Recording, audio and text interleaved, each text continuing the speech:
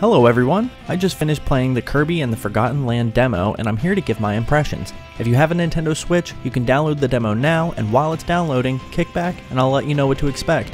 Let's dive in. Before you get started, know that the Kirby and the Forgotten Land demo features both solo and cooperative modes. If you think you would enjoy this with a buddy, call them over. I played it in solo mode, but co-op would remind me of the LEGO games based on how the levels are structured. There are also difficulty settings, which were a surprise for me.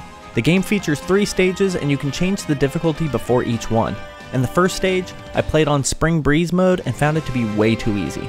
For the last 2 stages, I played on Wild mode, and while it was still easy, I definitely got hit more and felt like it was harder to aim.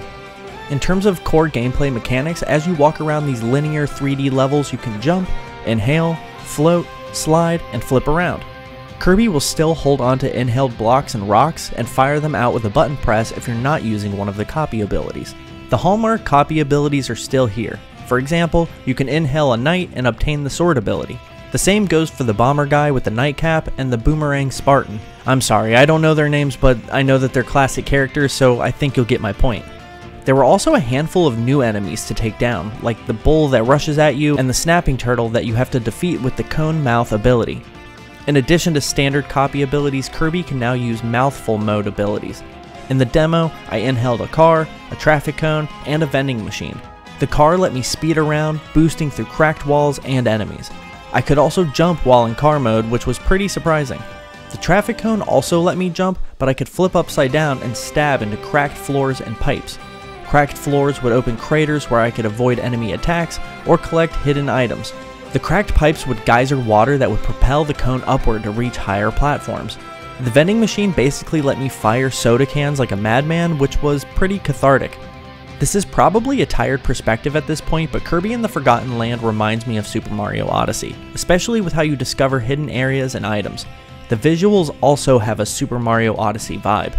If you enjoyed Super Mario Odyssey, I think you'll really enjoy Kirby and the Forgotten Land. The second stage had a challenge that asked me to find 5 tulips and touch them so they would blossom.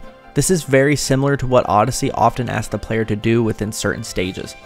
The demo featured a couple of boss fights. The first was a swordsman named Wild Edge, who didn't present much of a challenge, but I enjoyed the fight. I liked that I could still inhale the boss once they were defeated and obtain their copy ability for the next stage. The final stage of the demo is pretty much a build up to a boss fight. The fight takes place in an abandoned mall with a giant ape named Goramondo. This fight was awesome. It was way more challenging than the first boss fight and was more difficult than any of the boss fights I remember from Super Mario Odyssey. But for the sake of transparency, I didn't beat Odyssey, so take that with a grain of salt. The end of the demo showed a montage with more stages and copy abilities, as well as a handful of new mouthful mode abilities. One that I thought was really cool was the Air Zuka ability. I doubt that is the official name of the ability, but it reminded me of those Air Zuka toys from back in the day. This montage also showed that it would be possible to upgrade copy abilities to increase their effectiveness and give them secondary abilities, which I believe is a first for the franchise. Correct me in the comments below if you wish. This demo showcased Kirby and the Forgotten Land's gameplay, but it also lightly touched on the game's story, but hardly scratched the surface. The story for Kirby and the Forgotten Land seems to be pretty simple if this demo is any real indication. Kirby is happily enjoying his day on planet Popstar when a mysterious vortex appears. Kirby wakes up on a beach in an all-new world with the new mouthful mode ability. That's basically it, at least for the demo. But the world does seem to have gone through some kind of crisis. Cities are overgrown, buildings are vacant and crumbling, and nearly everything lies in ruin. After completing the first stage, you rescue a new companion named Elfilin. Elfilin asks for your help in freeing the Waddle Dees, and the two of you head off for the second stage to do just that. Elfilin didn't help me in any way, but was essentially along for the ride, albeit nowhere to be seen.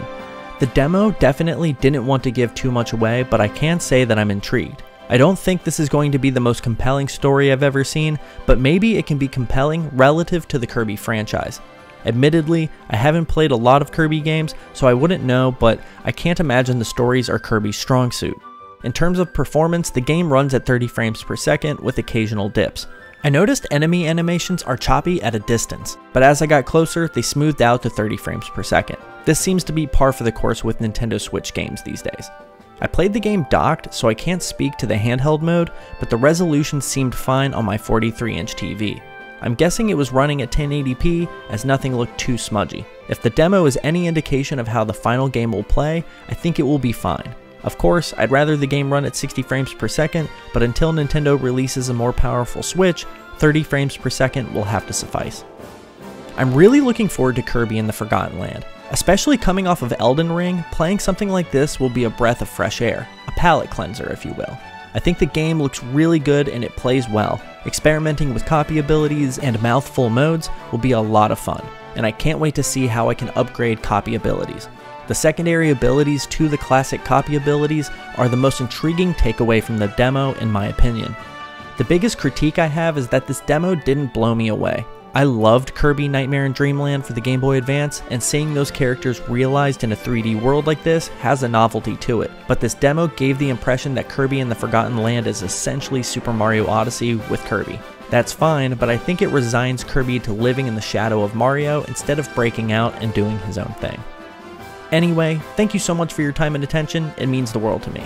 If you like videos like this, subscribe to the channel. I make retrospectives and other fun editorial videos like that time I made Pokemon Brilliant Diamond way harder than it has any right to be. I also host and produce a Nintendo-centric podcast called Me, Myself, and I, where I discuss Nintendo news and share what I've been playing. New episodes go live every Monday, and they're available on YouTube and all major podcast services.